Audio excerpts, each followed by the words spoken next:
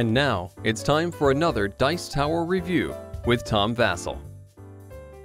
Hey folks, I'm Tom Vasel, and today we're taking a look at Walls of York. When I first saw Walls of York, I was really interested in it because I like things that Cranio Creations does. I also like how this game, you're putting walls out in surrounding areas. There's a game I really like that did that called Domain. Oh, I still like it. And this game had a similar look to it, but each player had their own board. In fact, this game, when I first saw it, reminded me a bit of a roll and write style game. Let me show you.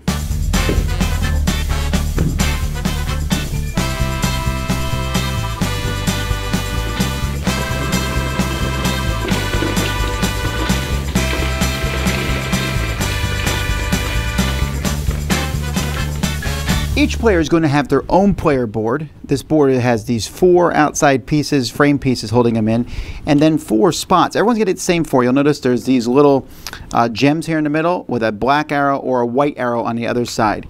You're going to put these in randomly, or players will pick. It doesn't matter, but what matters is everyone does the same thing. So here I put the white diamond, blue gem, yellow gem, purple gem, all with black arrows facing upward, so everyone else would build the exact same thing. You then are going to roll 3 dice here into this kind of cool looking dice tower, and that's going to tell you how many of each building you need to have in your property. So to say I need to have 2 churches, 4 wells, and 4 of these houses. This dice ranges from goes all the way up to 4, although one of them has a 0 on it, so it's possible that you won't need any of those buildings. So players are going to have to build something that includes all of this in there. They're going to do that by each turn. One person's going to roll the die, doesn't really matter who, and you're going to look at the walls there. So this says build a straight wall that's 2 like that. So I'm going to look around here at my property, and maybe I'll build it like this. Is that what I want? Yeah, that's what I want. Okay, then the next one here will say this, build it like a U. And so maybe I'll build it like this now. And you're trying to build an area on the board that has as many coins in, as few Vikings, but it must contain what's shown in that shield. Now everyone does is now, if you want to, see this one here has an L shape, you can ignore what it shows here on the building of the walls and simply place one wall of your choice. You do not have to connect things. So for example, I could build this here as the next piece using that L shape. So then you just keep going until someone finishes. As soon as someone has a complete perimeter that includes everything they need to have. So I need to have 2 churches, boom, I got them. I need to have 4 wells, 1, 2, 3, 4. I need to have 4 houses, 1, 2, 3, 4. You'll take off all the extra stuff that you don't need. So I would take off all these walls, these extra walls here, and you have your perimeter. Now, if other people are not yet done, then every time the die is rolled, you're going to get 1 through 3 coins based on the other side of the die that's rolled. So you can't take forever rolling because you're going to be giving everyone else points. Once everyone is finished, you will then, everyone will get coins. So I get 1, 2, 3, 4, 5, 6, 7, 8, 9, 10, 11, 12 coins. You're also going to get a Viking for each Viking that you have inside your area. So 1, 2, 3, 4, 5, I get 6 Viking tokens. Whoever has the most Viking tokens is going to turn one of those tokens over, discard the rest. This is worth -5 at the end of the game. Not so great. Then everyone will get rid of this. You're going to re-roll the dice and start at round 2. After the second round, whoever has the fewest Vikings is going to get a token that's worth 3 coins. And then you're going to add up your total number of points, and whoever has the most points is the winner of the game. The rule book is very, very short. I mean, you can almost learn the rules just from this game in short in the back. They got an extra few optional rules. I like the perfect plan. If you don't need to move any wall piece at the end, you get extra things. The longest wall. And it even mentioned that you can take more than 1 box and play with more builders. I mean, you could literally play with 1,000 people, I suppose, if you're all playing at the same time.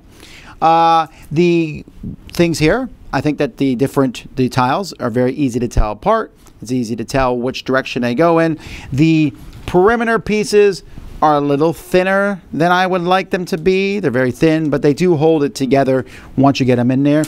You have to build this dice tower piece here but when you are done, it does fit in the box. So that's good. You don't have to rebuild it each turn.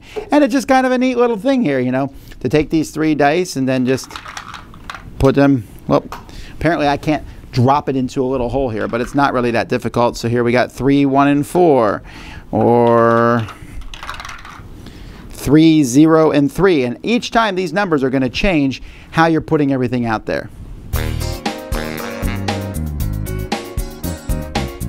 Essentially, this game is a roll and write game, as I said at the beginning. You could have given everyone a pad of paper and you just draw, you know, where the walls go. Now, granted, because it's physical, I can take those 4 boards and put them in a wide variety of configurations.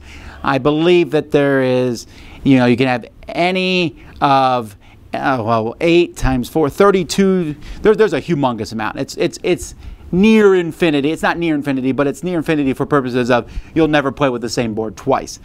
So the game is essentially a race. You're rolling and everyone's doing the same thing on the same board. You could copy other people. You're not supposed to look at other people's board while you're putting down pieces. And every time I play this, I look down and it's like, wow, everyone's board looks completely different. You always have that single piece you can put out.